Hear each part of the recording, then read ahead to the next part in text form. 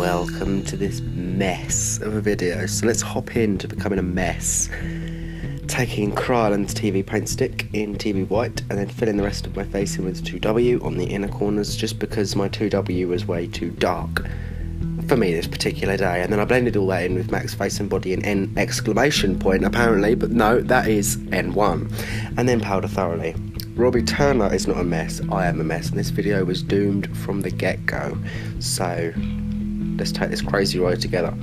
Taking Ben Nye's lip pencil in cork, I'm going to pencil in the shape of my brows, which are a lot higher than I would normally do them, but you know, we go with pencil because it's easier to remove than the cream products that we're going to do later. So sort of fill those in, get a basic outline, and then you can work out where you need to begin to clean up.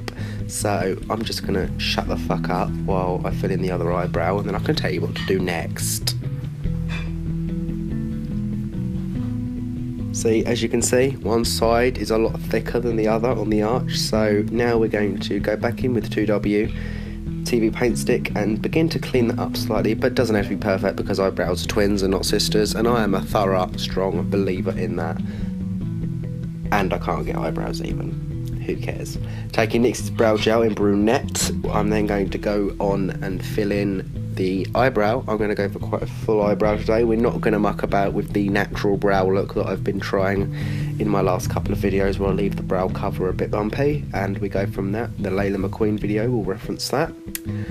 Then I'm going to clean up once again. So as you can see, we've just gone for block brows today because it wasn't happening, the natural brow look. Not today, Satan, not today.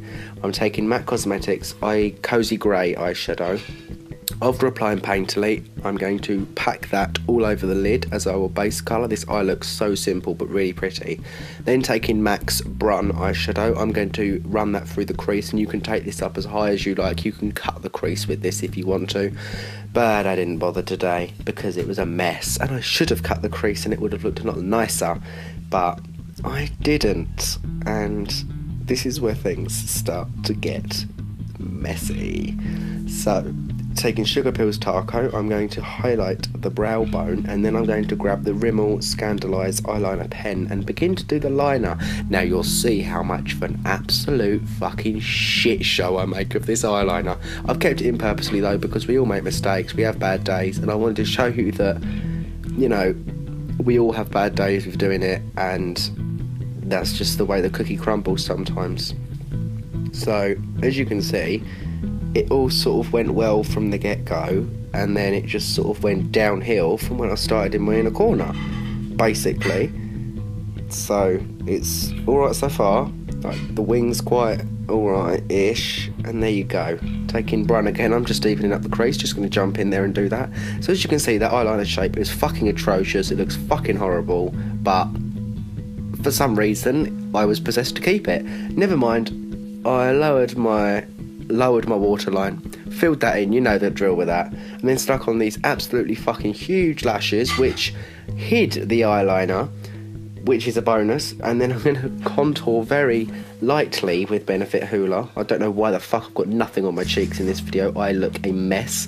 Then taking LA Splash's Poison Apple, I'm going to start to draw on my lips with that, and then after that, one coat, I took Jeffree Star's Red Rum and sort of ombre'd that out a little bit. So yes, it's quite funny how much you can hide in the photos of this look via camera angles, which that's all I did, was just chose clever camera angles in order to hide the makeup mistakes that I made in this. It's really nice, but the eyeliner is just fucking terrible. The base is fucking terrible, and the lack of colour on my cheeks is atrocious. So I will see you very soon with a much better look, I promise you, because it's going to have special effects and drag involved with both.